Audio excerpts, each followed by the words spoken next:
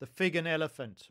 Mana Pools in northern Zimbabwe is a magical fusion of wildlife and open forests of acacia, fig, and mahogany trees, entrancingly manicured to the height of the tallest browsers.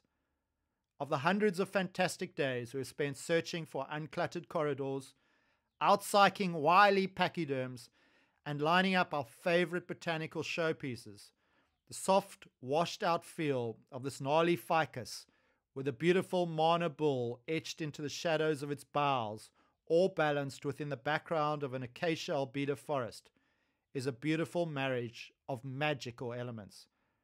The work is an embodiment of the essence of the 11th hour in so many ways. Elephants, persecuted for their burden of ivory, face the wrath of poachers' guns and snares, whilst age-old trees suffer at the bite of the saw. Both feel the heat of climate change. Seeing the sentient old bull resting under the great limbs of a tree that for decades has provided it with shade, shelter, and sustenance, and in turn whose seeds he has spread, bears testimony to the balance and symbiosis of nature. The work is a juxtaposition of fragility and hope. As desperate centuries of persecution, magnificent scenes like this still do exist.